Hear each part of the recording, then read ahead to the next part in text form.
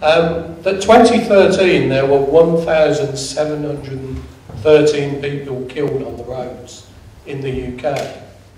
And that was the lowest figure since 1926 when records began. And also the casualties, which there was 138,000 of them, was the lowest amount of casualties since 1927, the year after statistics began. Now the thing about them as well is all of the categories of statistic like motor vehicles, motorcyclists, pedestrians, all of the trends in those were going down from 2000 to 2013 on a trajectory to make things safer. The only one that stood out was the amount of deaths and amount of casualties which involved cyclists, which have remained static for around about the last 13 years. Now, does anyone here know how many cyclists were killed on the roads in 2013? Anyone like to hazard a guess? 14? In the whole of the UK it was 109. And there were nearly 20,000 people injured who were cycling, which is, I think, far too many. And I think the discussion we're going to have now is looking both at how we can increase the popularity of cycling, but also improve the safety. And I think, Gabriele, if you start and introduce the topic. Yeah, good evening everyone, and many thanks for the introduction and the invitation to this forum. My name is Gabriele Schliwa, and I'm working at the School of Environment, Education and Development at the University of Manchester. And discussing four wheels good, two wheels better, I would like to share a bit of my experience working and also research within the Manchester Cycling Lab, which is a research project that I developed together with James Evans from the University of Manchester and Steve Turner, who's head of Future Cities at Manchester City Council. And my perspective on cycling is maybe slightly different than expected, because my main interest lies in sustainability transitions and new forms of collaboration to facilitate innovation and sustainable development in cities. And actually, before I started to work on this project, I just used my bike and to get around and haven't really thought about it. But over the last month, I really discovered the bike and also big data as a major tool to initiate a positive change within cities. And also as a result of the Manchester Cycling Lab project, I will continue now with a PhD further investigating the digital economy for sustainable transport transitions and continue to focus on cycling. So, and the core idea of the Manchester Cycling Lab was to turn Manchester into a real-life laboratory for the study of cycling. So we tried to facilitate applied research projects using the existing research capacity of the university. And central to the approach is the so-called quadruple helix model for knowledge-driven innovation, which is basically not more than the collaboration between four stakeholder groups, which is academia, the public sector, the private sector, and most importantly, people. So the starting point was to identify needs and knowledge gaps. And through initial consultations and interviews, we could engage with a wide range of different stakeholders, which was within the University of Manchester, but also Salford University, Manchester City Council and Transport for Greater Manchester as main key stakeholders to address, but also local bike businesses, Future Everything, and local cycling groups and campaigning groups, and over 670 people that are represented by survey respondents, because we did an initial survey that has the purpose to improve the cycling experience in Manchester, and to identify needs and ideas that citizens in Manchester have on cycling. We asked very open questions, like, for example, what has improved your cycling experience in Manchester? And very frequently, people answered segregated cycle lanes, resurfacing, contraflow cycling in different locations, Trixie mirrors at traffic lights, but also none that I am aware of. Further, we wanted to ask, if you were in charge, what would you invest your money in? Again, segregated cycle lanes, pothole repair and resurfacing, safe junction design, training cyclists, car and bus drivers, and improved policing. we also wanted to know, if you were a researcher, what would you research? And here the answers were rather targeted social aspects rather than infrastructural aspects. For example, driver attitudes towards cyclists, socioeconomic benefits of cycling, best practices from other cities, why people don't cycle, and also by the discussion why cars and cyclists jump red lights. And finally, we also asked, is there anything else you would like to tell us? And this actually leads to very interesting and diverse answers, like increasing cycling means restricting driving, bad infrastructure is worse than no infrastructure. I didn't know that you could report potholes, but also cycling is great fun, and thank you for doing this research. So as we see with the outcome of the survey, it indicates that the promotion done in Manchester and many other UK cities already goes into the right direction, but there's still a long way to go, facing just a 2% road share. And also to make cycling an acknowledged and integrated means of transport. And so, when we ask 4 wheels good, 2 wheels better, and we live in a city and not on George Orwell's Animal Farm, we also need to know and understand who's the target audience.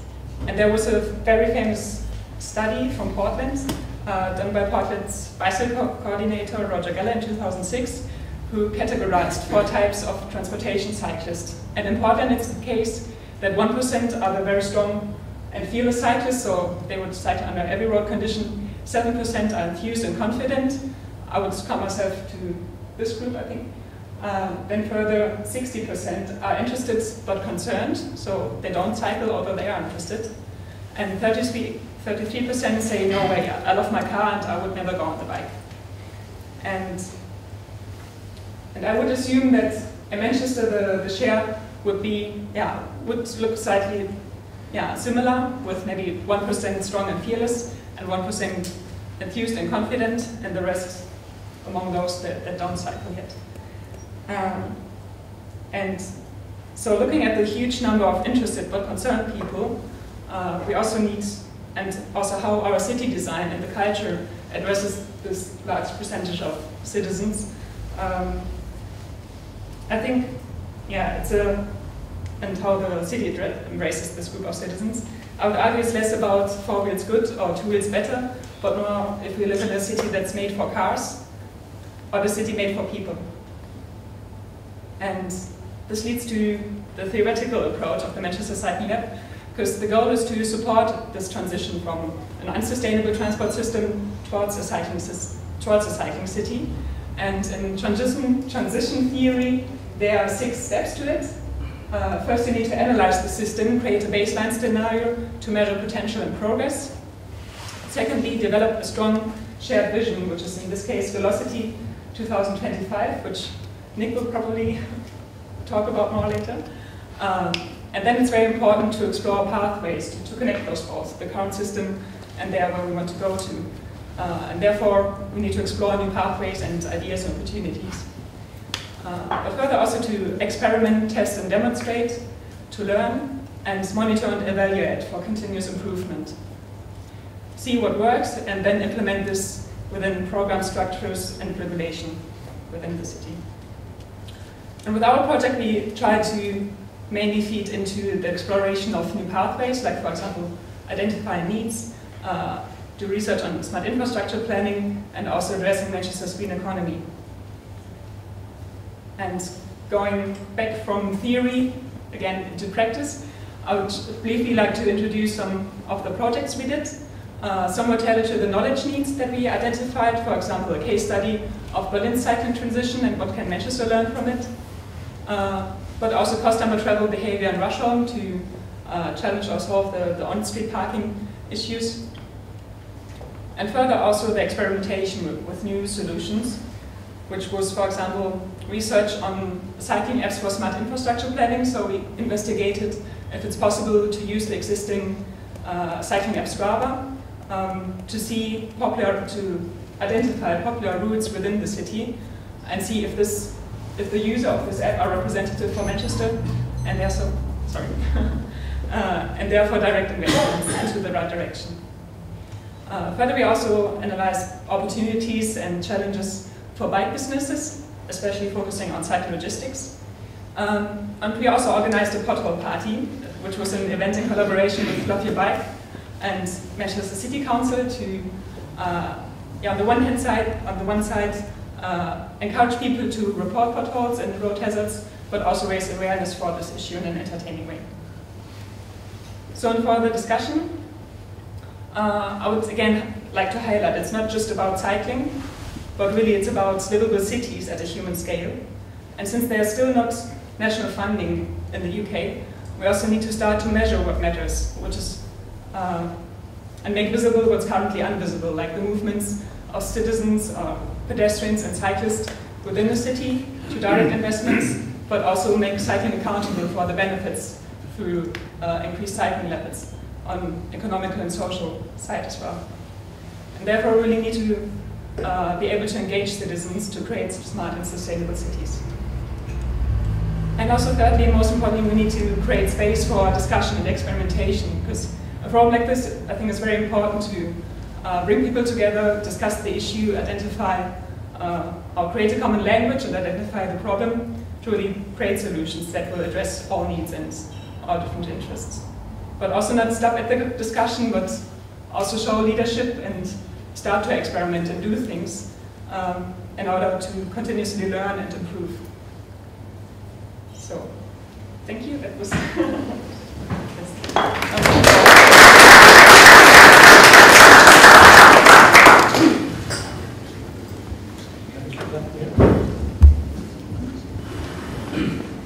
Next we have Vaughan, who is from Transport for Greater Manchester. Well, good evening, and like Gabby, thank you for this chance to come along and talk tonight. I'm from Transport for Greater Manchester. I lead on some of the cycling delivery that we do there. But I would say that tonight, really, a lot of the things I might say are my own views. They're going to be influenced, of course, by the work we do at Transport for Greater Manchester. But if there's anything that I say that really outrages you, then please do just get cross with me and not with my employer. The disclaimer, I think that is. I've just got one slide tonight, one slide after that, this one that is. And that's really by way of setting you guys a bit of a challenge, because I want you to try and put the travel mode to work to the characters I'm just about to put up on the screen. So you're going to have a choice of train, tram, bus, cycle and walk. So I'll put them up now. These are real people. These are people in my office, taken just one morning last week. And I don't know if anybody wants to start thinking about that, about who came by bus, who's on the train or the tram.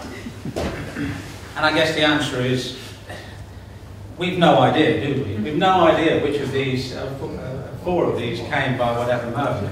But I think we can all be fairly clear about who came on the bike. And my question is, why does this person feel they need to get dressed like that to come to work? Because the rest of us don't feel that we need to get dressed in any particular way to go on the bus or on the tram. Just to explain, actually, we have walk, cycle, bus, tram, train. But I also know that this guy on the end here cycles to the station before he gets on the train.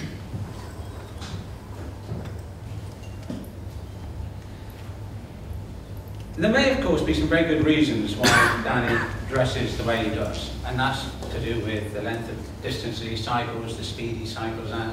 Danny would be one of our strong and fearless cyclists, to use that Portland category. And I just want to say that in no way am I saying anything against the Dannys of this world. In fact, the more Dannys of this world we can get cycling, the better. That's great, absolutely fantastic. And in fact, if it wasn't for the Dannys of this world, we probably wouldn't have cycling quite where it is on the agenda today, in terms of the sort of level of conversation it's getting and the level of exposure it gets through government. But what I would say is, if we confine our market to the Dannys, if we confine our ambition to the Dannys, we're going to miss out on a huge opportunity. So my question is really to look at some of those other cities. And we could look at Copenhagen, and we could look at Amsterdam, we could look at Berlin, but I just want to reflect a little bit on Cambridge, because that's a bit closer to home, and I just happened to be there over the summer. And I was there when the students weren't there. And if you've never been to Cambridge, and I actually hadn't been to Cambridge for a long time, it's quite mind-blowing looking at what goes on there in terms of the amount of cycling. And this was a city of 120,000 population or whatever, going about its normal business. It wasn't all the students, it wasn't influenced by any of that, it was just a normal, everyday working city. And this isn't, these are my observations, they're not robust statistical survey in any way, but I'd say it was roughly 50-50 helmets, no helmets.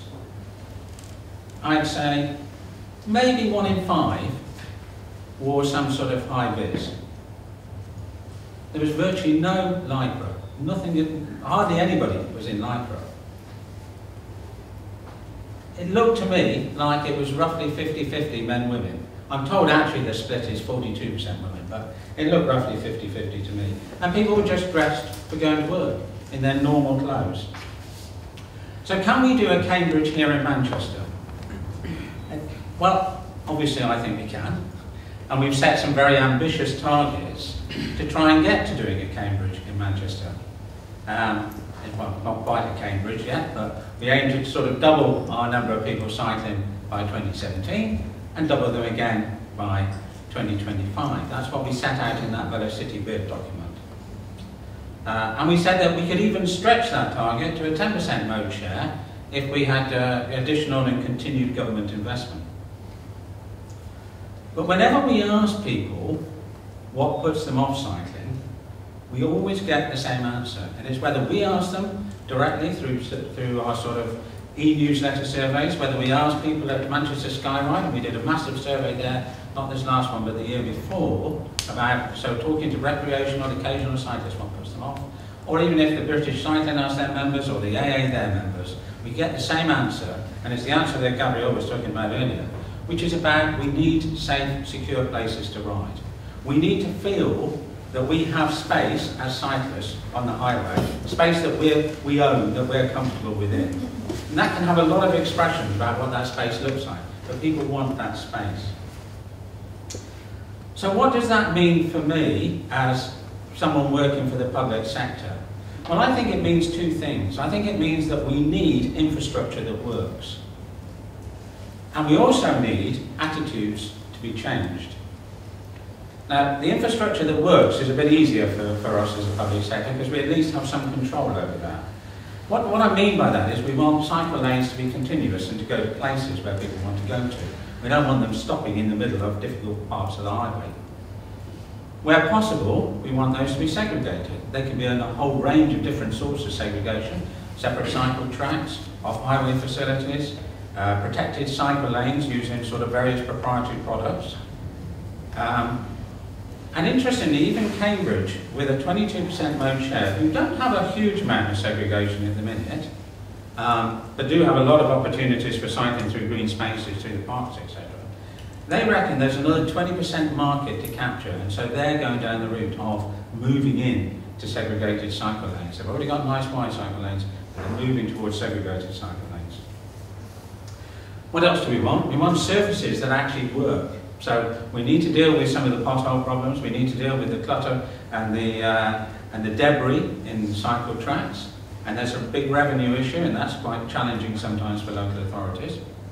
But we also need to deal with surfaces where we're talking about off-highway, so that we actually get all-weather surfaces rather than muddy tracks during the winter.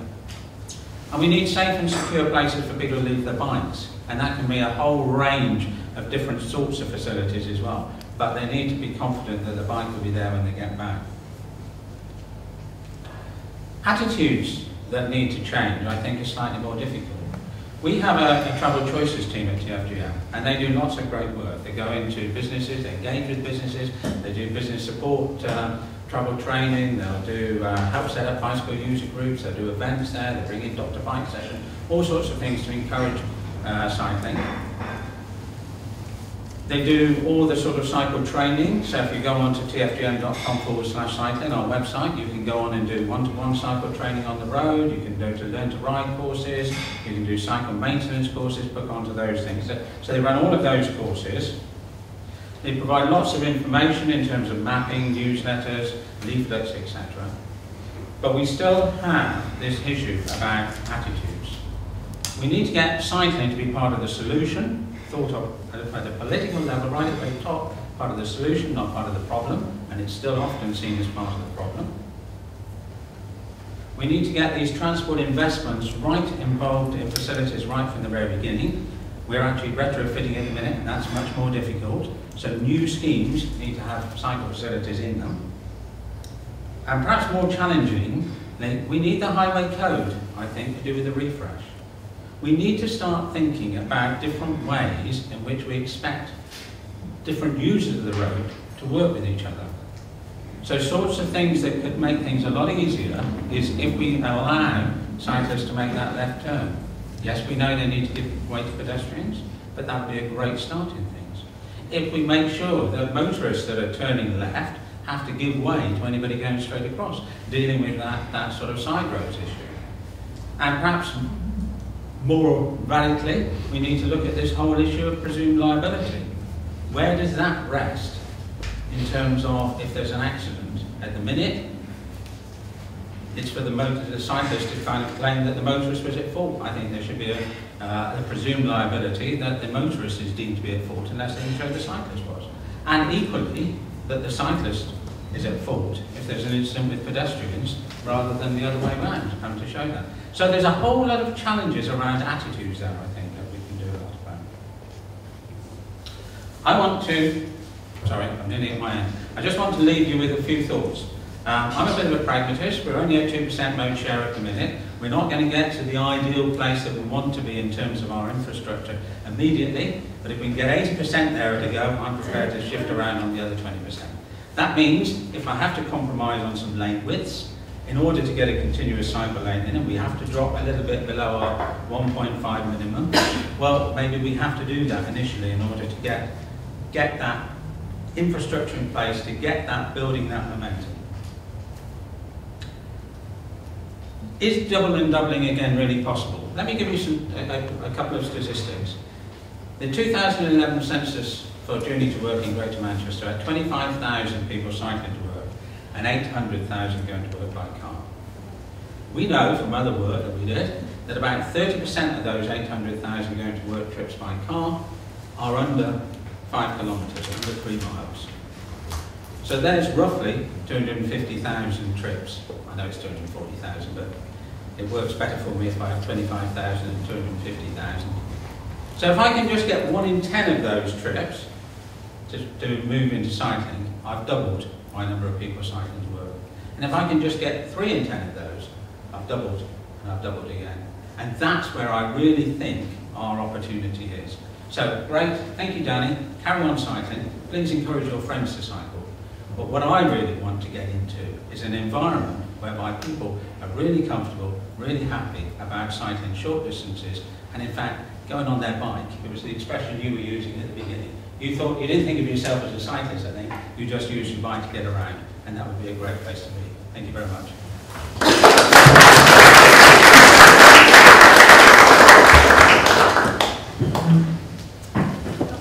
Thanks, Steve.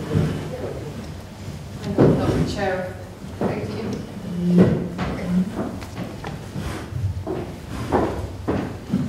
Well, welcome everyone.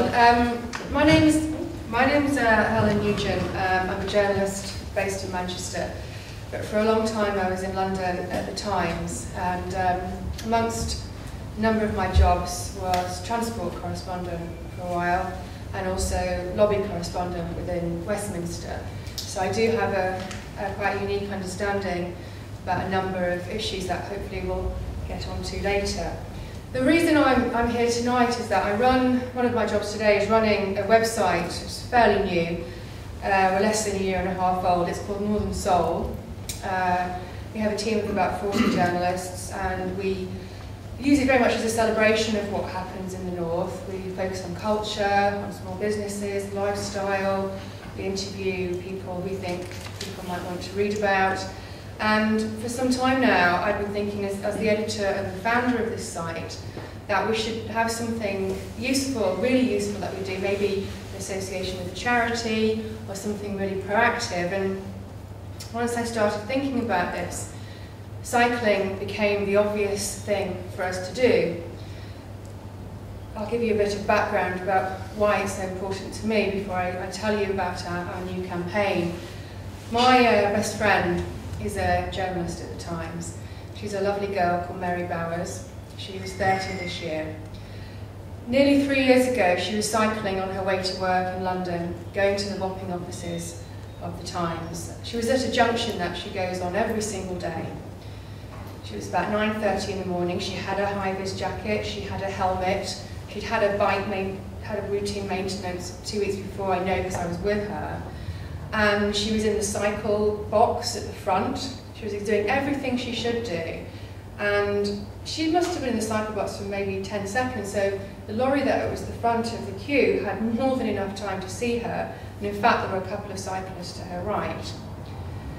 Anyway, the lights changed, and the gentleman driving a very big lorry behind her wasn't concentrating. He was actually acting as a human sat-nav to another lorry driver. He didn't speak English. Later transpired that he'd actually been driving on an illegal license because he was doing double the amount of hours he was supposed to do to send money back to his family in Romania. And he didn't look. And so he went to turn left, and he went over her. He hadn't even noticed until people started screaming at him, at which point he jumped out of the cab and forgot to put the handbrake on. So the lorry kept going. Mary was very severely injured. Every bone in her body was broken apart from her left arm, and she severed an artery. She was airlifted to the local Royal London Hospital for emergency treatment. Unfortunately, as with a lot of these traumatic injuries, her brain began to swell, and a week later they had to remove the front of her skull to save her life. It did save her life, but she is and will remain in an extremely specialist neuro care home in Essex for the rest of her life. She's severely brain damaged. She was the girl who, when she walked into a room, her smile lit up and lit you up. I'm sure you all have a friend like that or a family member that makes you feel special whenever you meet them. And Mary was that girl. She was 27 when the accident happened. Today, she can't smile, she can't speak, she can't eat, and she can't move. We've no idea what's really happening inside. You veer between, oh my God, I hope that she doesn't know, to the other side of the spectrum where that last vestige of hope that your friend's still there. Now, I know this is a really graphic account of an accident, but I'm certainly not the only person who has a friend or a family member that this has happened to. And as someone who works within the media, I'm fully aware that often news stories just recount the accident or the injury and then nothing else. Very little is said about the repercussions of this for the person involved, for the family and for the friends. So we decided at Northern Soul that we'd launch a cycling campaign. It's a really simple premise. We're not trying to change the world. We're just launching a campaign which is going to be called Cycle for Change. And what it will do is press for change, for improved safety, for improved relationships between road users. I'll get onto that shortly. It's early days for the campaign. We have a cycling correspondent at Northern Soul who runs a column called Ride in the North, and he set up a virtual cycling club. And the reason that he's spearheading that and not me, and fortunately he can't be here tonight because he's had a family bereavement, but the reason he's doing it is that we want to be positive about cycling. It's not doom and gloom. We want people to cycle more. We think they should, particularly in the north, where there's just so many beautiful places to get on your bike. But we don't think people should be afraid to get on their bike. We don't think parents should be afraid to let their kids cycle to school. And we don't think you should have to put on a suit of armour before you get on your bike to go to work.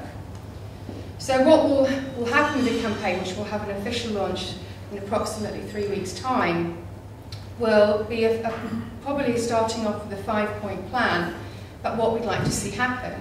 Very deliberately starting off with a small number of points, so then we can create a conversation with people who are real experts in this area, who are road users, who are cyclists, who can come to us and say, actually, we think this is really important and this should be on your agenda. But to begin with, we'll certainly be pressing for cycling proficiency to be compulsory within schools. We believe that you should be taught very early on how to be a cyclist, and if you're not taught at school, then you're probably never going to learn. We think lorries should have safety measures and they should be compulsory within cities. It costs approximately £800 to fit a lorry with basic safety measures that would have saved my friend Mary's life, and certainly would have prevented her from being in the position she's in now. And I'm talking about simple measures where it will beep in the cab if you're close to someone, and bars on the side of a lorry that if you did hit a cyclist, they wouldn't be dragged under. They'd be bounced off, they'd hurt themselves, but they certainly wouldn't be in a position where they're airlifted to hospital. We'd also like to see, and I know a couple of the speakers have touched on this, rolling long-term funding for cycling. Unlike some other funding from central government, there isn't a regular committed amount. It tends to be big amounts thrown at issues when the government of the day wants to win a few votes. We think that's wrong, and it also means that local authorities and councils can't plan for the long term, and it makes improving cycling infrastructure very hard. We also think that there should be a better legislative system for people that do hurt cyclists. And I know it's not, there are a lot of cyclists that ignore the highway code. I'm not saying there aren't, that's why we think there should be better education around cycling. What we're saying is that, for instance, with my friend Mary, because if this driver, this Romanian driver, who, if he couldn't speak English, presumably couldn't read the road signs, if he'd killed her, the judge could have sent him to jail for up to 7 years. Because he gave her something which is basically, and I don't use this term lightly, a living death, they couldn't send him to jail.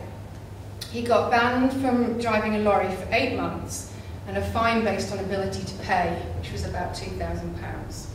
And if you read a lot of news stories of similar accidents, you'll find this happens again and again.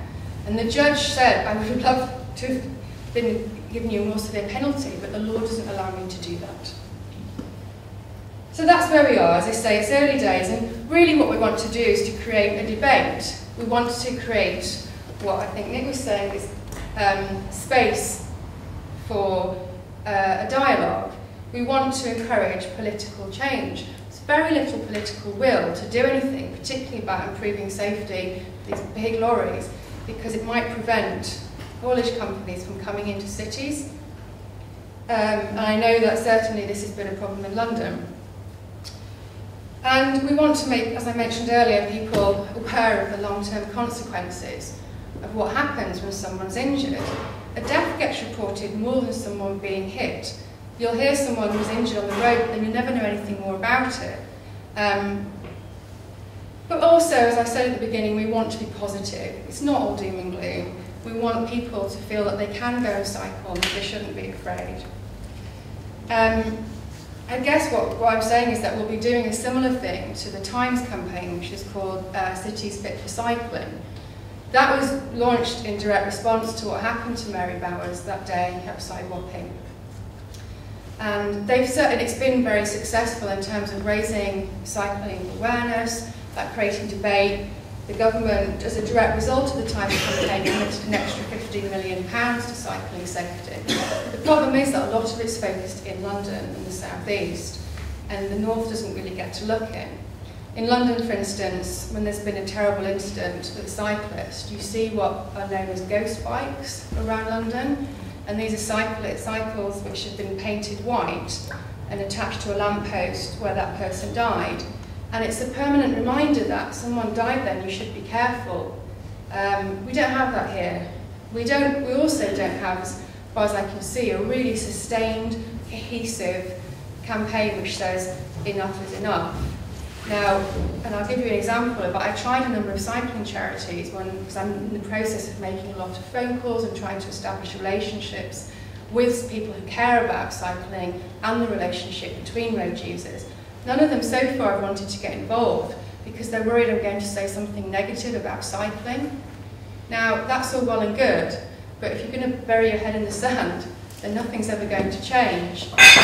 So what we want to do at Northern Soul is say, we love cycling, we think more people should do it, but we don't think that people should be afraid and that people should have their lives taken away from them for the rate of maybe 800 quid changes on a lorry. Anyway, so that's where we are today. Please, do have a look at the site. We'll be launching it in a few weeks. We'd love people to get involved and to tell me what they think, and then we'll see, where we are perhaps in 6 months' time. Thank you.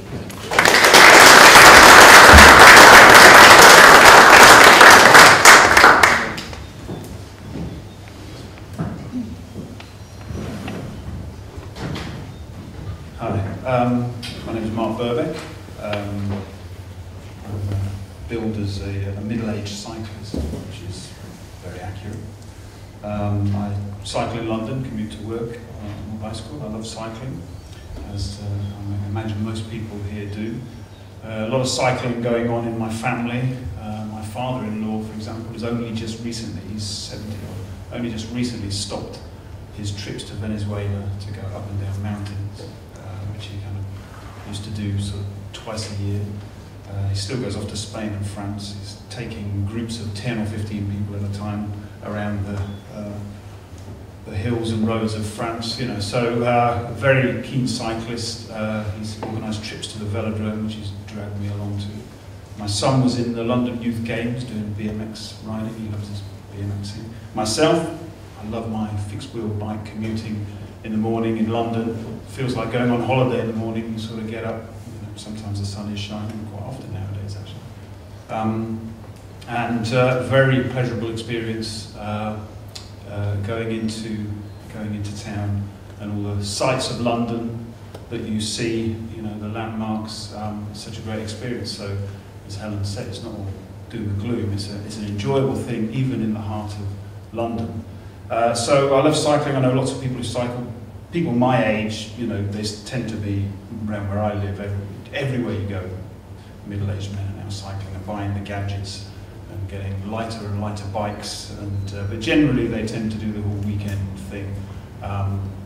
Commuting seems to be becoming more kind of casual thing. People just jump on their bike and head into work without the gadgets. So you could say, what is there to talk about? We all seem to agree on cycling being a great thing, but there are a few things that I do have a problem with about cycling. Number one, the fact that cycling somehow now seems to have to bear the weight of just about every social issue that we want to talk about. Somehow the whole nation is going to lose weight, get healthier, save the NHS by getting on a bike. I like cycling, it's fun, as I've said. I like my son doing it, he likes leaping over things on his BMX, but saving the NHS, that's not what we're thinking about, reducing the costs on the burden on the NHS. That's something we're really thinking about when we want to go out and have a bit of fun. Not many other activities get that kind of weight put on them, or reducing congestion, or saving energy, getting people out of cars. So I think that's my first issue, is that cycling kind of has all of this stuff layered onto it. And I don't think it's really fair on it, really, because it's you kind of lose the fun aspect that you kind of want people to just enjoy themselves. If they want to cycle, they can cycle. If they don't want to cycle, is it really our job to go around social engineering and trying to force people to cycle? So that's my first problem with it. My second is that it kind of follows on from that then funding becomes discussed as something to do to encourage people to cycle rather than to meet demand. If you've got lots of people cycling on a particular route, say in London, then it seems to make sense. I can understand why you would start to change the way the roads laid out, or maybe reroute things, or maybe create a cycle path or whatever. But it seems to me a very different thing to be saying, right, we will now create these things, this infrastructure. We will now re-engineer the city that somehow is not made for people. I don't know how we arrived at that notion that it's made for cars. We're going to re-engineer these things in order to promote something changing. I think that's kind of the wrong way to do it. There's millions of pounds being talked about here, tens of millions of pounds. So I think there's more of a discussion. There's somehow, perhaps it follows on from the first point, perhaps it follows on that because cycling is going to save the world, and we're all saints, we're all saviours, then somehow we're entitled to tens of millions of pounds being spent on us, hundreds of millions of pounds people are asking for. You kind of wonder what the rest of the country's thinking, you know, when this small group of people really are sort of demanding these quite fundamental changes. Changes to cities like London. I mean, it's not going to be Copenhagen or Amsterdam. So that's my second thing. And then my final thing is the I don't know quite how to explain this, but it's something that I've been thinking about more and more recently when I cycle into work, is the idea of encouraging people, this kind of war on lycra, encouraging people to think that cycling in central London is just something you jump on your bike and do without being afraid. I mean, we're talking about heavy machinery basically being moved around feet away from you. You know, buses, lorries, cars. I'm afraid. Every day I go in, I want to be afraid. I want my wits about me. I don't put earplugs in. You know, I enjoy the scenery. I look at St Paul's as I go past it. I love going over Blackfriars Bridge when the sun's shining and, you know, looking at all the architecture. But I'm afraid, and I want to be afraid because it's not something you should take lightly. And I think we're kind of doing people a bit of a disservice if we kind of imply that, hey, you cycled when you were 9. Oh, that's okay. You can now cycle when you're 50 and go through central London. Now that doesn't mean, you know, things can't be changed, but I think we have to be really careful to do the kind of Boris angle. He's often referring to, you know, it's not lycra, it's not people. Or put a suit on, a suit of armour, as somebody described it. You know, London is a difficult place to negotiate if you're driving. Never mind on a bicycle. I think we should be careful about that. So those are my things. I'm not kind of. You know, imagining that nothing will change. I'm not imagining that money shouldn't be spent, but it kind of feels like a very one-sided thing at the moment. The cyclists are going to save the world, and we want hundreds of millions of pounds to do it.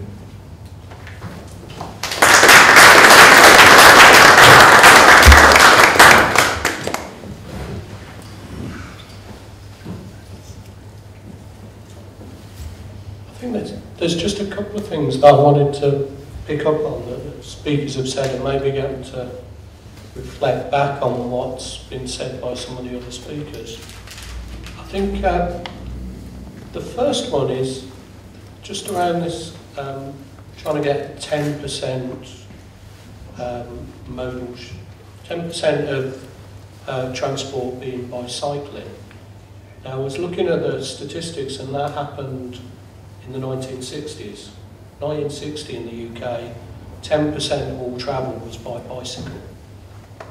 And the amount of people we would now for nationally have to get to do cycling as their mode of transport would have to be the same level of cycle miles that was done in 1946 to be equivalent to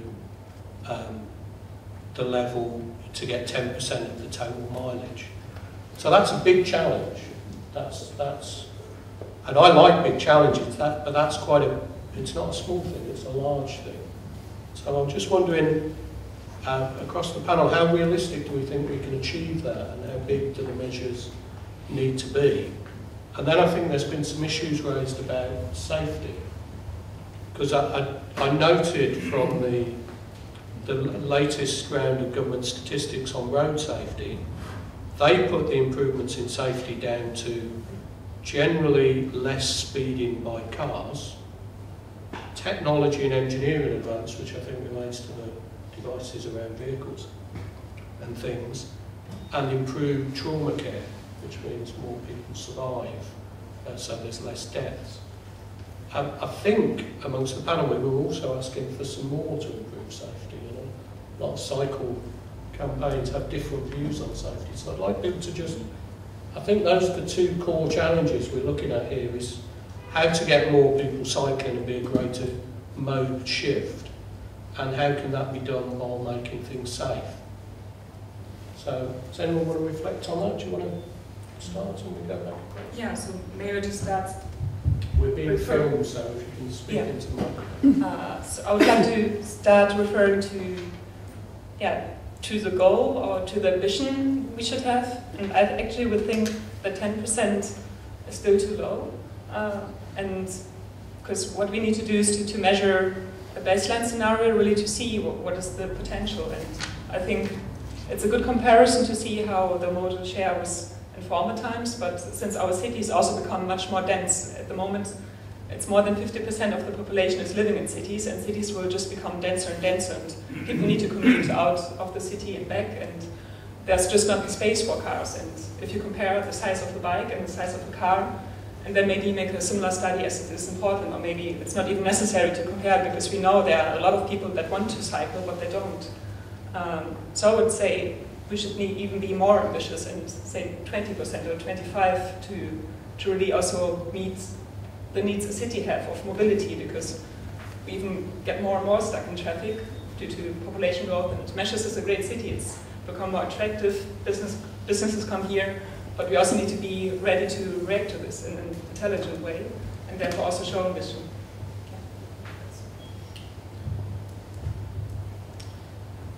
I think we need to reflect on what we mean by 10% mode share, because one of the things that's happened since the 1960s is that the average distance travelled by individuals has increased enormously. So there is a lot of longer distance commuting that goes on, and for many of those trips it simply wouldn't be appropriate. But I come back to those figures earlier that I presented earlier, that 30% of car trips in the morning peak are less than 5 kilometres, less than 3 miles. So I'm not talking about a massive change about people doing lots of longer distance cycling and getting into all of that. I'm talking about people that are hopping in their car and going 1.5 miles or 2 miles. And there's lots of reasons why it's sometimes necessary to do that. But there's lots of reasons why it's not necessary to do that.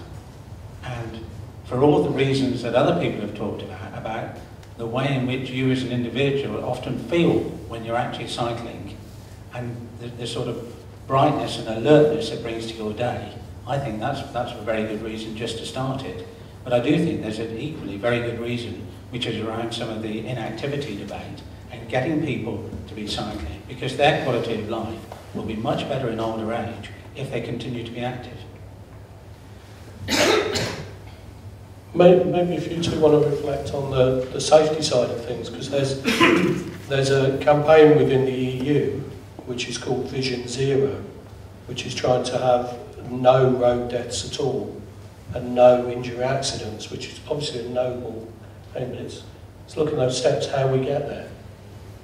I think the point I wanted to make is that it's all very well for the government to say we've reduced the number of road deaths, but at what cost?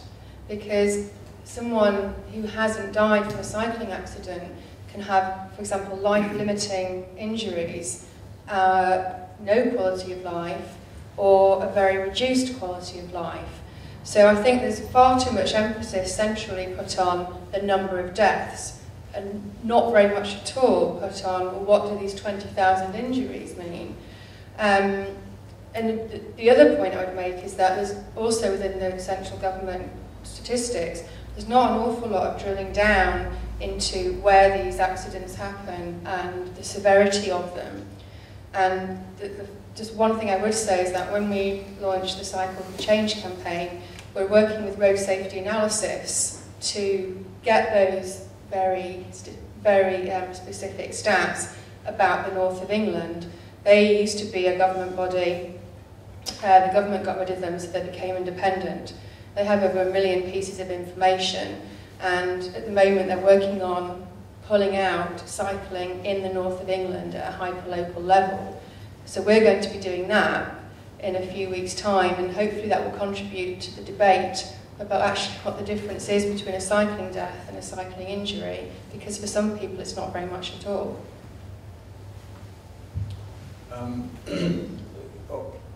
See, obviously nobody would not have sympathy for somebody who's been injured or killed, or particularly, you know, the family. One morning I was cycling in, and I came up to a junction that I've was knocked off in the past by another cyclist, as it happened. Anyway, I came up to a particular junction on the Blackfriars Bridge, and in front of me there was a lorry with a mangled bike underneath it, and it took me a while before my eyes kind of realised, before everything came into focus, that I realised that there was a corpse underneath the back wheels. Right in, you know, I'd literally been seconds behind this whole thing, you know, coming over the hill. So, and that, I dwelt on that for ages. Was that any sign that I should give up cycling? You know, I'd only missed it by a short period of time. You know, what about my family, my kids, if I get killed on the way to, is it really worth it? All this kind of thing. So nobody would not have compassion. I thought about his family. The following week I cycled over that route and there was no indication that somebody had died on that spot. And of course you start thinking, how sad is this guy, his family, they've gone to a funeral, all the rest of it, and it's gone, it's evaporated. So of course you go, anybody with any compassion would go through all of that. But then you start thinking, but why is that any different to any other death? And why is that 109 that Keith mentioned at the beginning? Why are they more special than any other particular, and in fact, fewer in number than other deaths that are happening on the roads, you know?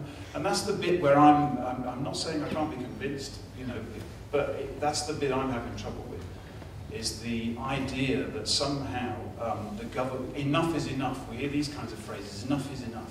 In London, you talk to people and it's like, they're dropping like flies, cyclists are dropping like flies. I mean, it's just rubbish, you know, it's not the case. People are dying every day of all sorts of things. And I have trouble making this some kind of special thing. So, yes, lorries could be fitted. I think, you know, that's fair enough, but I think we, even by campaigning for those things, we then we somehow tell the rest of the country, the rest of the world, that cyclists are special. And I think that just creates the wrong dynamic. There's no wonder then that you end up with arguments cycling in the morning with road users. Because they're looking at, they're thinking, well, everyone's telling us that cyclists are special. Cyclists believe it because they're going to save the world from global warming, they're going to regenerate the health service, and now also their death is more important than anybody else's death. It's not surprising, you know. Anyway, I have real trouble with this, I'm afraid. I think it's time to throw it out to the audience. I'm sure there's lots of views here. But I also just want to put one thought in your mind about this very technology that you were talking about. I had the benefit of driving one of these brake assist vehicles last week before last. And the dilemma they put to me was that they can have it happen automatically or have it happen once the driver hits the brake. And at the moment, they're not allowed to do it until the driver hits the brake. And that's the dilemma they're in, and they know more lives would be saved, but there's a legal responsibility issue that they're dealing with. Now, just so happens I was in this car that had crash assist, you know, braking assist, and it actually had a crash while I was in it. It wasn't me driving at that stage. But there is that dilemma about, should it be the software that saves the lives of the people? So there was a hand just there. So you can say who you are with that. My name's Dave. I live in Stockport, sort of local to Manchester. Can I help? The chap from London, thank you very much for coming up, but I just want to take a couple of issues with you. Cyclists are special. They're not surrounded by a metal cage. Of course they're special.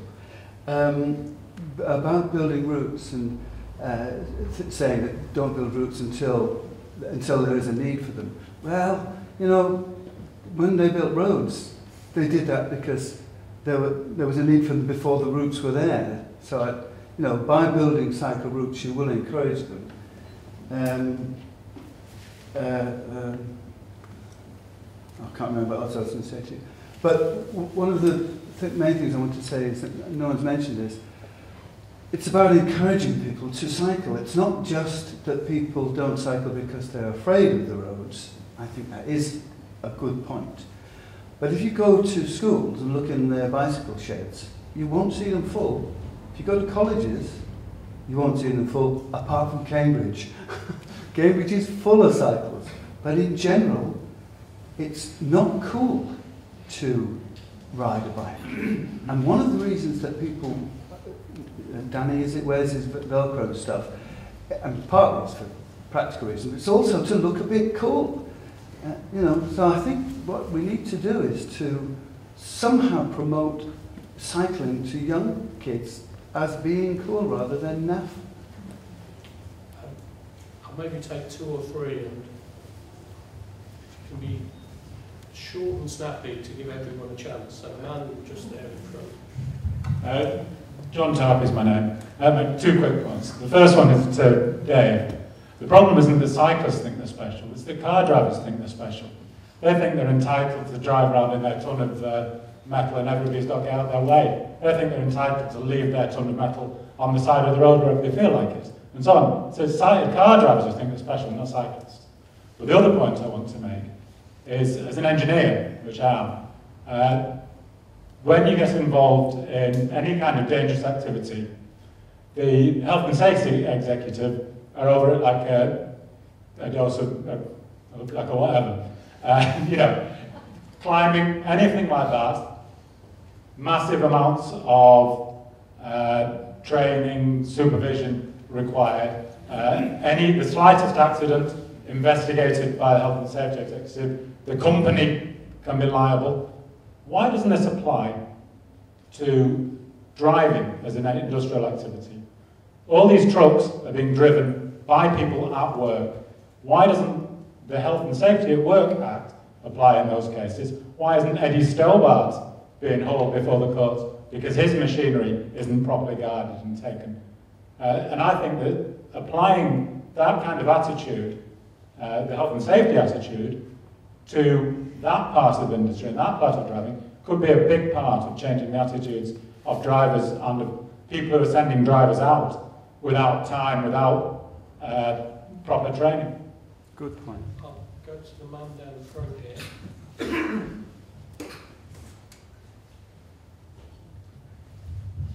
Hi there, my name's Chris. I'm a physiotherapist and I'm involved in health promotion and post-cancer care. One of the thoughts I had was, there was a lot of talk about safety and a very harrowing example about how risky cycling is and how dangerous it is. But I think that needs to be reflected in the benefits of cycling as well. A lot of the statistics I see show that there's a 10-to-1 ratio of health benefits over the costs. And if we keep on talking about safety and improving safety, it just highlights to the public that it is a dangerous activity. But a far more dangerous activity is sitting down driving a car because you're not exercising.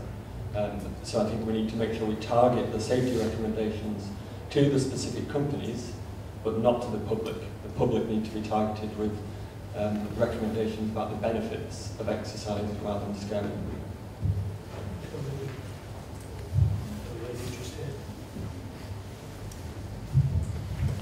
Do you think if, this is very complicated, do you think if cyclists have licences that help to drive the changes in legislation?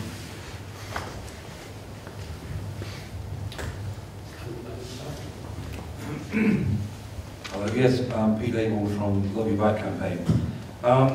Just kind of thought about the concept of being afraid. And I'm kind of really puzzled why people should be afraid to choose a mode of transport. Like, should we be afraid to use a bus or a tram or a train? I use my bike to go to work. I don't think I should have to feel afraid to do that. And I think that's the argument for a transport infrastructure that allows people to feel safe and normal using a bicycle. So that's why we should invest in safe routes.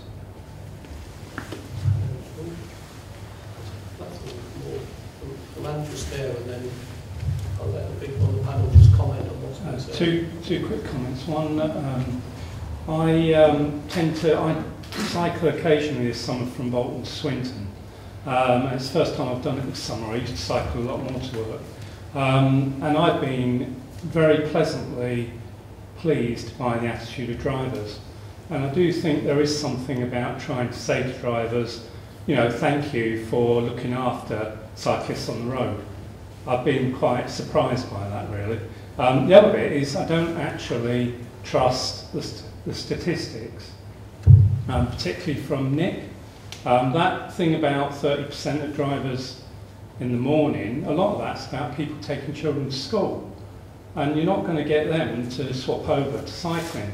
So in my mind, that distorts the figure. You might want to encourage them not to take their cars, I agree with that. But I don't think you're going to get many of them cycling. Anyway, it's just a point of view, and maybe a different one to that.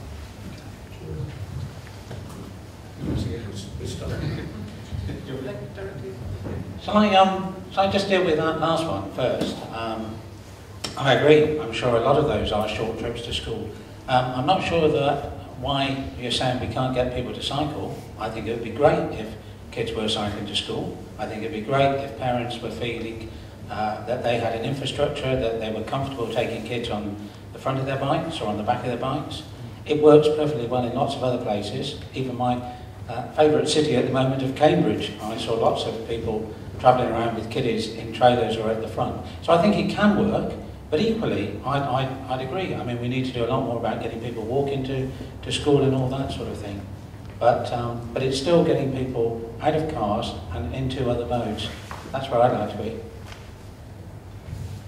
Yeah, I would like to refer to the comment on stereotypes of cyclists and also how this can affect children's choice to cycle not, because there's also very interesting research done in social science. For example, young girls between 16 and 24 were shown pictures of a girl in Copenhagen cycling with an umbrella, without helmet and wearing high heels.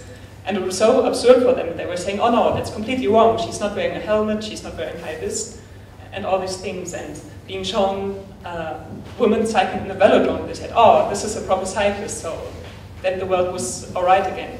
And that's really the cultural difference, how also children grow up. When we continue to talk about cycling is a dangerous activity and you need to be a cyclist and not a bicycle user. And this also needs to be visualized with campaigns that really address different types of people. Because there was also another research done on stereotyping cyclists, and funnily, for example, being shown a road bike that was referred to, yes, reckless or sportive or mammal, but also coffee, to show that that's something that just affluent people do, that also want to copy maybe some of the images transferred with the image of a cyclist. And that can even put people off cycling, because either they want to use this image to be projected on themselves, or on the other side, that would maybe put people off cycling to an important business meeting, because they would be seen as this kind of stereotype. So yeah, I think it's a very urgent issue to tackle as well, and we need to transfer the image of cycling being normal and diverse, and not too much insist on the safety issue when you communicate to the broader public.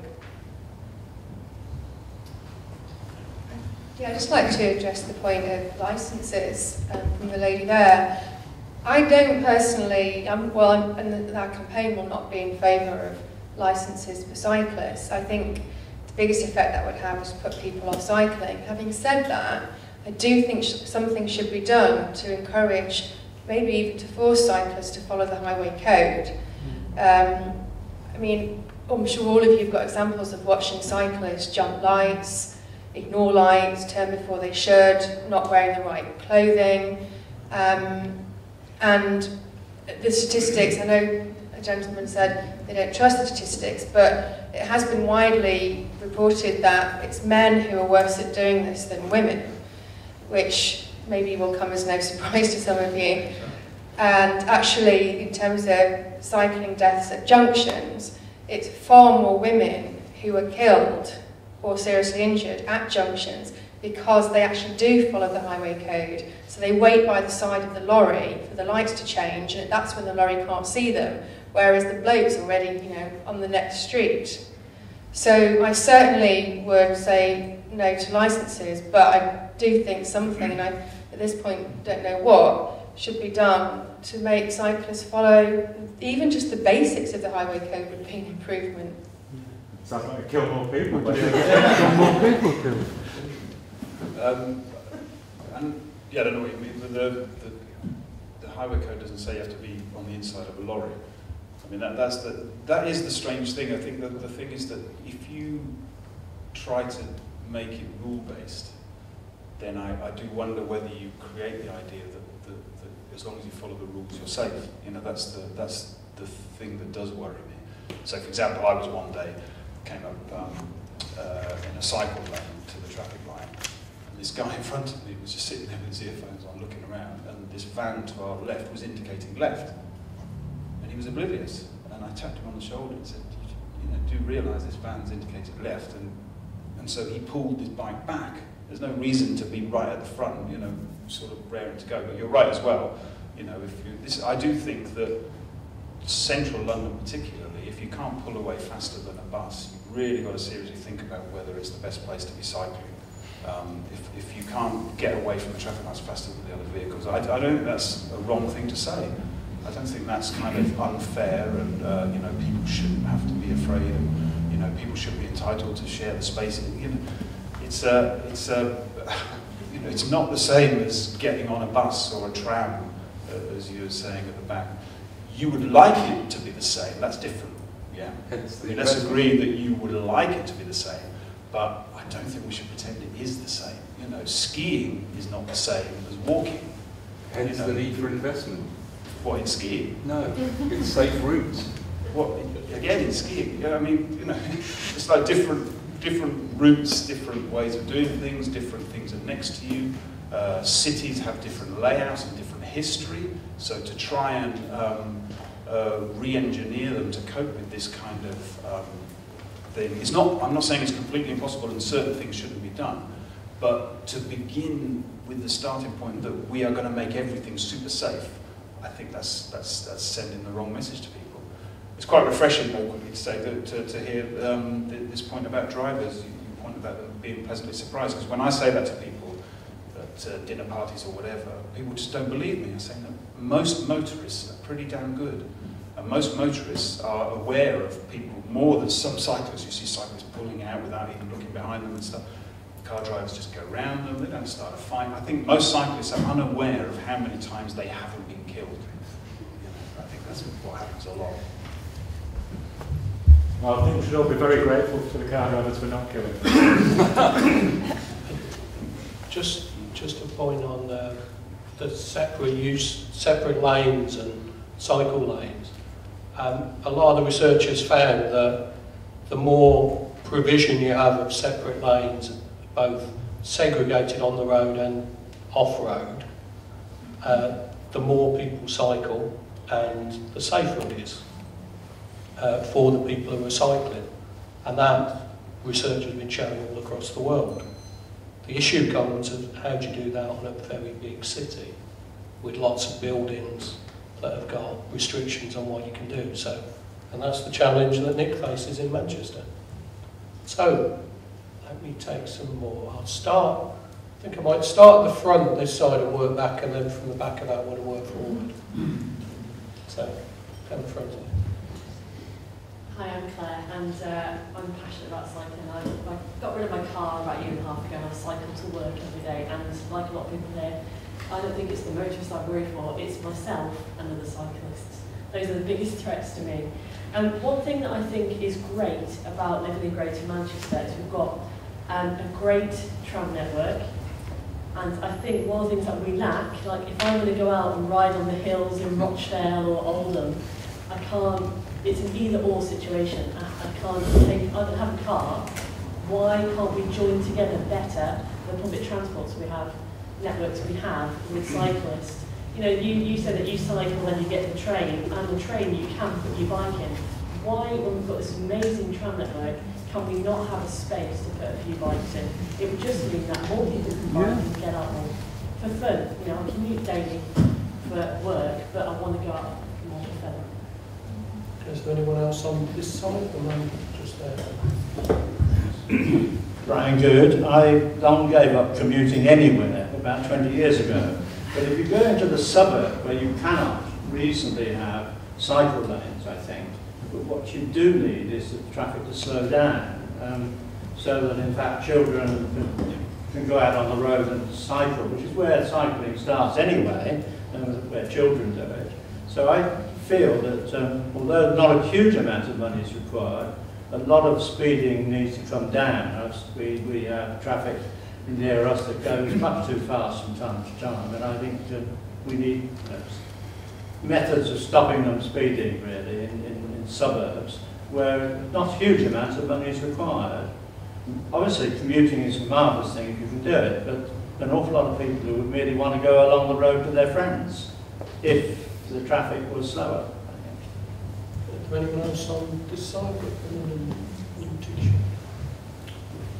Hi, it's Kevin from Stockport.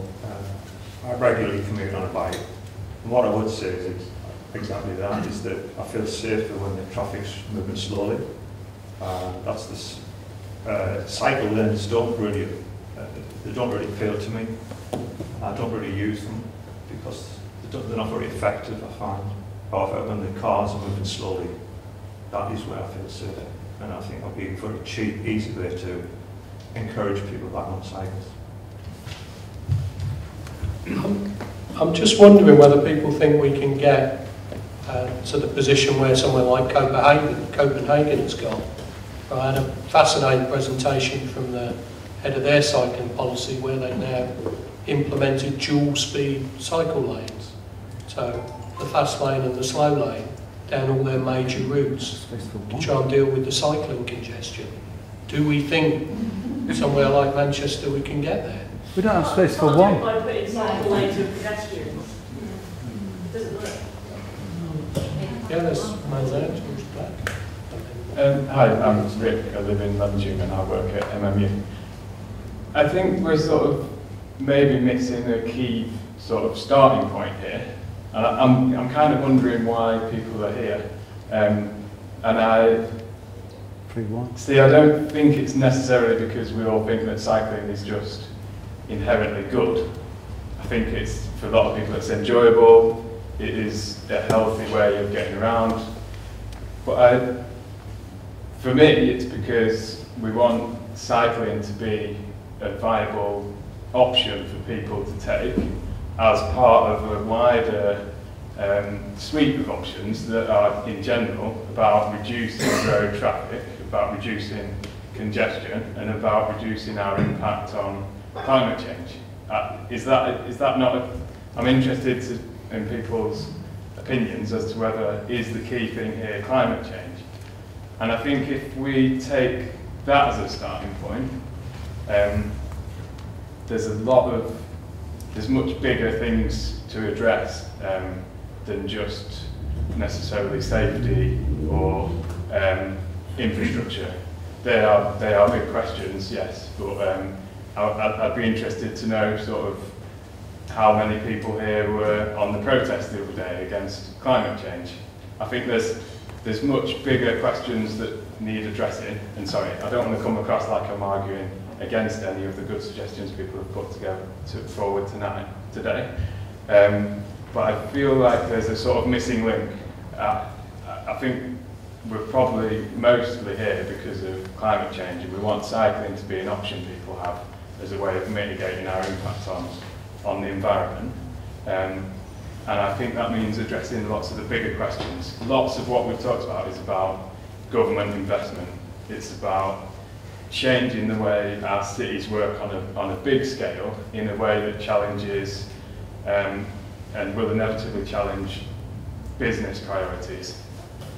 Climate change, mitigating climate change is the big thing, and I think there are bigger questions that need addressing. And sorry, I don't think I've spoken very clearly there, but I'm interested in what other people think about that issue. Okay, there's a man in the middle there who I'll bring to speak to you wait for a while. Hi, I'm Chris, a city centre resident. The woman at the front, I'd like to mention that last week I read on the Metrolink website that they are testing the allowing of bicycles on the Metrolink. I don't know how much that means, but that's the latest news. Anyway, as a city centre resident, often I would like to say that I prefer to walk rather than cycle because it's a complete pain in the backside to cross the city centre.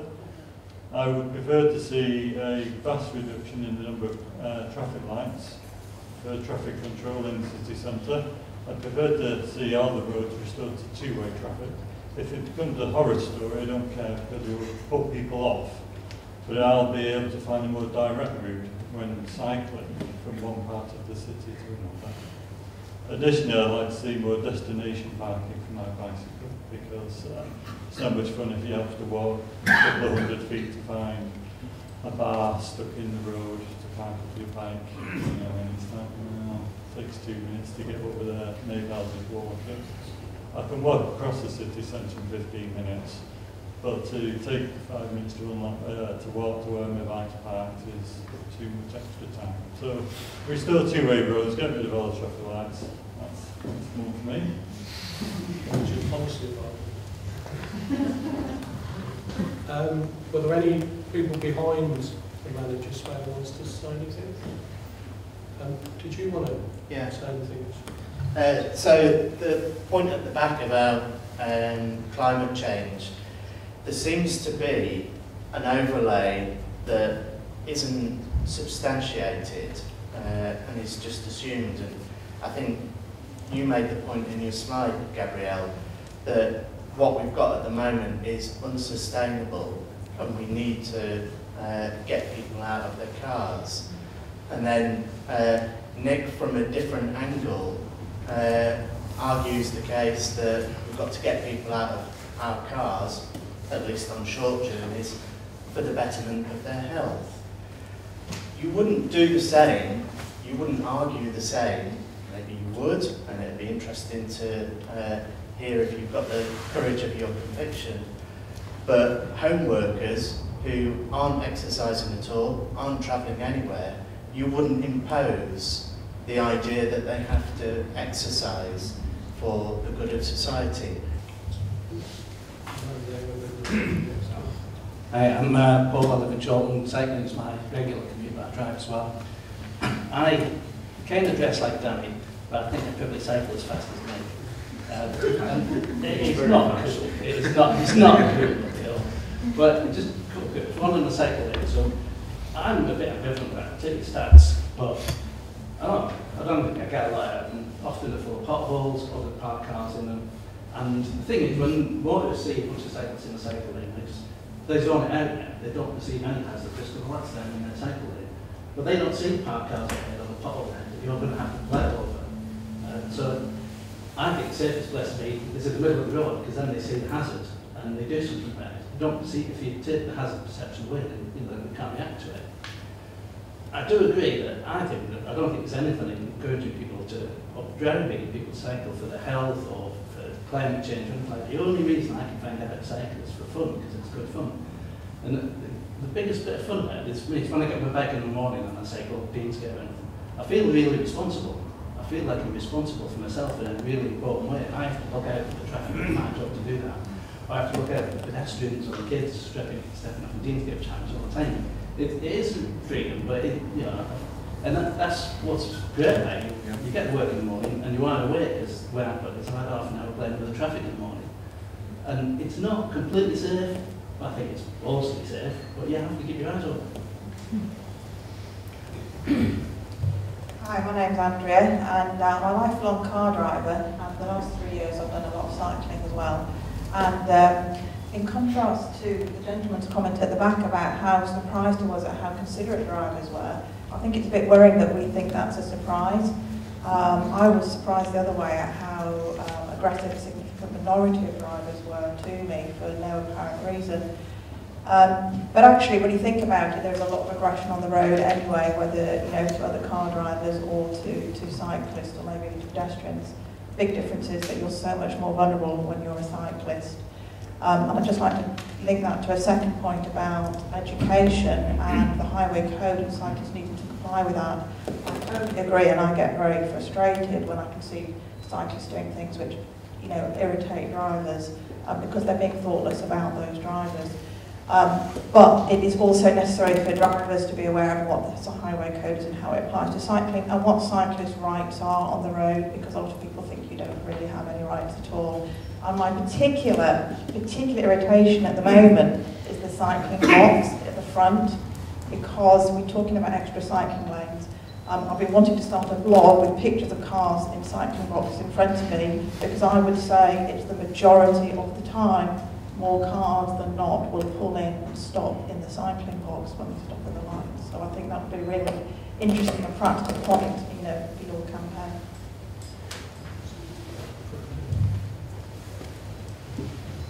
Hello, I'm James. I would absolutely encourage home workers to get up off the chairs and go out for a walk, if not a bike ride, at some time during the day. No problem with that at all. In terms of the cycling stuff, the licences question, I've yet to see a great deal of evidence that licensing makes the drivers of motor vehicles follow the highway code. Why should they? And I can't run buses. I don't do it. I don't need to do it. I've learned how to position myself on the road, how to take control of situations. I would advise everybody around the place to have a look at cycle training. Get some professional training. It is really good, and Great Manchester is absolutely free. I was a cyclist for 35 years before I did it. I'm a very different cyclist now than I was before. Here. I think it's a great idea. Now, I've got two people at the back who wanted to say something, and then I was going to bring the panel in unless there's anyone else who wants to ask a question or make a point. Yeah, there's been a lot of talk of survey evidence about what people want, and I just wondered whether anyone's been asked in a survey whether they actually want to be encouraged or have their attitude or behaviour changed by the council. And did you want to have a hand with the second? Okay. Apologies for speaking twice. Just say, I've just come back from a study tour in Assen in the Netherlands, and it's picking up on the thing about punishing drivers. Assen has a modal share of 45% of people cycling. Not 2%, 45%. And it isn't about punishing drivers. They actually have probably a higher car ownership than we do. They also have free parking. It's about making cycling easier and cheaper and quicker. And so people cycle. They can drive if they want to, they choose not to. So it isn't about punishing drivers, it's about making a system safe for people to cycle and walk. Anyone? Yes?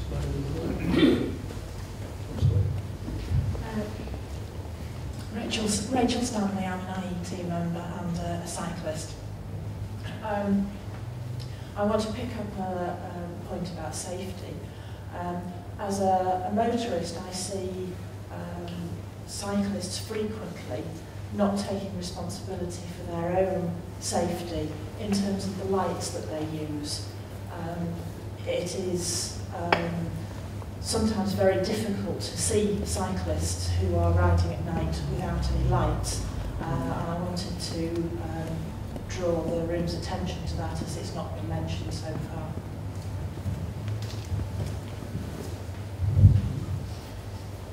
Anyone else? Any last burning?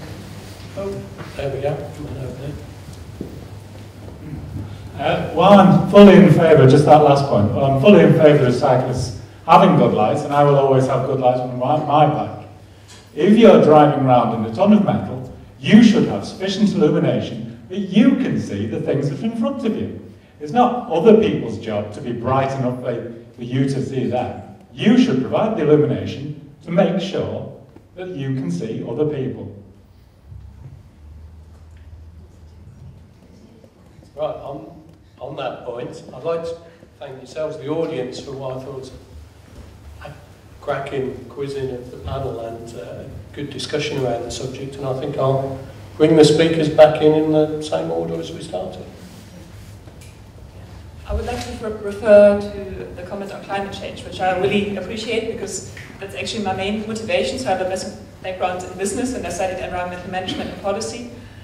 And somehow I discovered the bike to be a disruptive technology to challenge different sustainability issues, because you can't start talking about climate change or sustainability because some people just don't care, or they don't. Sustainability is also a very intangible word that's also often misused or overused. And so you need to break it down to something everybody can identify with. And I think really, as if Keith says, cycling becomes a rational choice for everybody and it's become easy, then we will be able to sustain ourselves socially and economically and also environmentally, because a system that's dependent on the car and also a system that supports cyclist death, for example, is not sustainable. And yeah, therefore, yeah, I appreciate the comment, and I think it's good to really identify different motivations why you cycle, and it's diverse. So I wouldn't judge comments on, yeah, I'm against motorists or I'm pro-cyclist. It's really everybody finds its own definition or its own value in cycling, or also maybe not cycling. And yeah, that's basically my comment. I just wanted to pick up on that comment around punishing people by forcing them to take exercise. I'm not really wanting to do that. What I want to do is create an infrastructure, an environment whereby people can cycle, which does mean taking exercise, but without really thinking that that's what they're doing. So it's really just getting that exercise into everyday activity. So I'm not trying to say you must do this, but I want to create a sort of infrastructure whereby people feel that they're quite happy doing that, and then by virtue of continuing to do it, particularly if they're cyclists, they continue to do that into older age. That has great sort of health benefits. What else? Highway code and cyclists. Yeah, one of the things that really riles me is when I see cyclists jumping red lights. And that's because it makes my job so much more difficult when it comes to talking to politicians and decision makers, because everybody has their red light jumping story. But I don't think cyclists are alone in jumping red lights. It's often said that cyclists do it at the start of the cycle and motorists do it at the end. People jump red lights sometime in the traffic signal cycle. I guess the last one I have to deal with is Metrolink and bikes, isn't it? I was hoping I might get away without having to deal with this. There's an official answer and there's my answer. So, as we're being recorded, I'll give you mine. If you were on a busy tram coming into town in the morning peak, the last thing you would want would be somebody trying to get on the tram with a bike. And I think that's probably a fair comment. But equally, if you're on a tram on a Sunday going up to Oldham, where there's not very many people on, you'd probably think, why on earth can I not take my bike on this tram? And I'd have a lot of sympathy with that view. And the difficulty is defining when you can do it and when you can't do it. And people say, well, you could always do it contra flow. But contra flow doesn't always work, because contra flow is, you know, if I'm at Heaton Park Station, there's 60% of people going into town and 40% of people going to Barry. It's quite hard to say you can't go contra flow. So you could say, well, maybe we do it at weekends and we do it evenings. And my guess is that at some point we'll end up at some sort of compromise around that. That, of course, is not the official TFGM line, but we won't go into that now. Thanks. Just a couple of things I'd like to say finally. The issue of cyclists taking responsibility for themselves, I was really encouraged to hear some really positive comments about that, particularly from this gentleman here. I would take issue with the fact that the gentleman over here talking about cars should have, presumably what you're saying is better lights. As a driver and somebody who has an intermittent cyclist, I suppose I call myself, even if it's dusk, never mind dark, and a cyclist hasn't got illumination, they're just a shadow. You can't see them. And I don't think a lot of cyclists who don't drive realise this. My last point would be the idea about responsibility for car users as well. And I think the point about aggression on the road, absolutely right. We are quite aggressive drivers. I mean, I don't know if any of you have ever driven in London. I used to drive a car every day in London, and it was sheer hell. And you get to work really cross, no matter what had happened, and I'd see at least a couple of instances of near misses for cyclists and cars, and between cars themselves. So I suppose my final sort of thought for the evening is, how do we dilute that aggression on our roads? I don't know what the answer is to that. I'm hoping that in a very small way, Northern Soul Cycling Campaign will open up a debate on that. And if we do nothing else with the campaign, then that would be useful. Thank you. So what a fantastic discussion. I've been looking forward to this for ages, but I didn't think it was going to be as good as this. This was great. Some really good themes coming up. So I'd like to echo the responsibility one. I thought that was some really good points coming out there. And I think it is, it's your life, so save it. I can't go along with the idea that, if somebody else doesn't see you, it's all their fault kind of thing. I think you really have to survive out there, but you have to take responsibility. I think there is another element of responsibility as well, though, that shouldn't I be allowed to choose how I maintain my health? And if I want to go climbing instead of cycling, I don't quite understand why society should be engineering itself so that I'm going to exercise by cycling without even knowing I'm doing it in Nick's kind of Orwellian way. On the tram or not kind of thing. Responsibility is the same issue of responsibility. I mean, I might decide that actually the key to a good life is learning to play the violin and speaking 3 languages. So what, am I going to start now getting hundreds of millions of pounds off the government to pursue that? I mean, it is a little bit disturbing that one particular view of how life should be lived is sort of taking over. And it's not even a particularly forward-looking view. I mean, the great challenges that you describe of climate change and that society is looking at, rather than harnessing all of the power of science and technology and computing and all the rest of it, we're going to get a few derailleur gears and a shiny day-glow jacket. I mean, it's a pretty low-tech solution to the world's problems. So I think, like I say, I think responsibility is a key. There's many great issues raised, but for me, those are the ones I'd flag up, is that it's a pretty low-tech solution to a big problem as well. I think we should thank all of the speakers in the traditional way.